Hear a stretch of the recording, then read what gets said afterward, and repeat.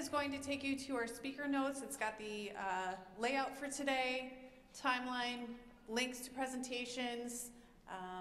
It's a live doc, so there'll be more added as we go along.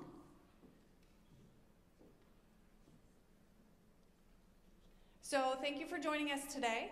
I just have a couple things that we need to go over and to announce. First, we want to say thank you to Forestville for hosting us in this amazing location.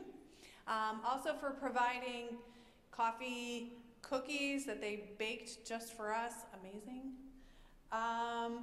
And then we have a couple sponsors that we need to thank as well.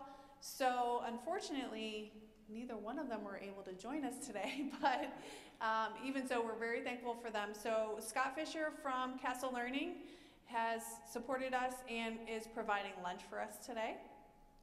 And then also Oscar Pintarosa. So if you were at TIF South a little while ago, he did a presentation. He's from Thimble. He's also going to be donating a couple of his Thimble kits. I believe it's a kit. So that we will be raffling that off at the end of today. Do we have a Google form for that?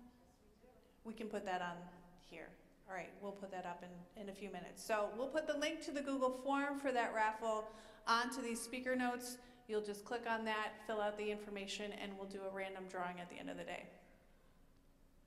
All right, so I also definitely want to be thanking Andy Wheelock, who unfortunately couldn't be here, so I had to step in for him, but this is his thing, this is his baby, this is his day, and I know he's disappointed that he's not able to be here, but along with him is the TIF advisory group, who have also supported this whole effort and also all year long, helping us run the TIF meetings. So on the TIF advisory group, I had to make sure I wrote down everyone's name so I didn't forget.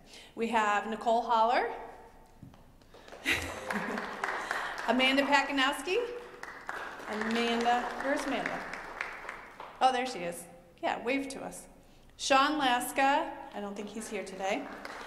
Jen McCula, Michelle Krieger, Michelle's here, there's Michelle, and Mike Dresek. Hopefully I got everybody. Thank you so much for all of your work in helping us pull all of this together. We couldn't do it without you. Also to our TIF community, thank you guys for always jumping in, presenting, sharing, coming today to listen to everyone who has a strong message, something that they want to share. So we appreciate you being here.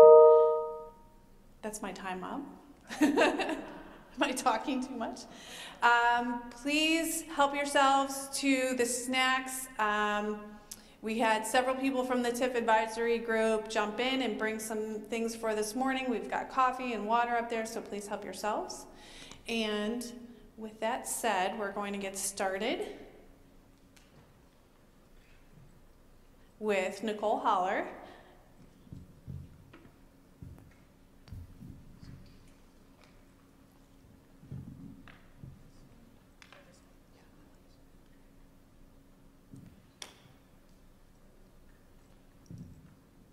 So we've added a little extra to our format for the TIF Talks this year, and prior to each speaker, we now have a quick little Spark Talk where any of the Spark presenters, not only are they introducing our speakers, but they're also going to be sharing maybe apps or ideas for the classroom. So our first Spark Talk that I'm going to show you today, I'm going to highlight a fun little app that I've been playing around with. And it's an iOS app as well as an Android app. And it is called Figment AR. So with Figment, it's an augmented reality app, but it also includes some virtual reality. So I just wanted to highlight and show you a couple little tidbits about this app, and hopefully you can bring it back to your schools, classrooms, buildings, or even your home, because it's a fun little app to check out. So when you open up Figment, it obviously turns on your camera, and down here you've got some fun little characters that you can add. So when I swipe through, I could add a little emoji, and he'll pop up here. And I can place him in the audience.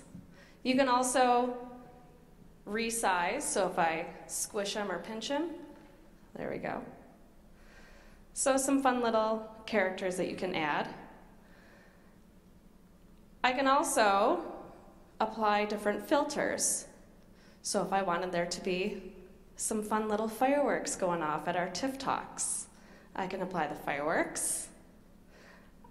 I could also make it snow. I know, I'll turn that one off quickly. Or we could pretend that we're underwater and we've got some bubbles. So it's cute. The other thing you notice that we've got a red circle, so you can record this as you are using Figment or as students are immersing themselves in their augmented reality. But the other really cool thing is this top button on the left here. This is a portal. Let me turn off my bubbles. All right. So this top button allows you to create a portal. And with the portal, you can select any of the frames. So if I choose this frame right here, and let me bring it up on stage and kind of bring it closer to me. With this portal, you can then bring yourself into a 3D image to view, so you can portal yourself as yay, my best friend had twins. I can also get out of that portal. There we go. I can add another one. So let's put that one right there. And instead of going to the beach, I can choose a new place to go. I could go underwater. Now these are the preloaded, These are the preloaded 3D images and videos that Figment has on there, but you can also download or create, so you could use a panorama picture, you could download your own 360 picture, and let me bring this, I know. All right, so there we go. Now we're underwater. And so students using this app, they could create a video of themselves portaling wherever they decide to go, content-wise, so depending on the 360 view image that they choose. It's a cool little app. Pretty simple, not a whole lot of, all you need is the device, but lots of capabilities, and then you can export those photos. So if you wanted to export them anywhere, the photos get added to your camera roll, take that photo from your camera roll, throw it in Drive, put it in Slides, do whatever you need to do. So that is Figment, and it is linked on the Spark Notes that Mel shared. So that's my fun app that I want to share. It's my Spark Talk. Now we will get the day started.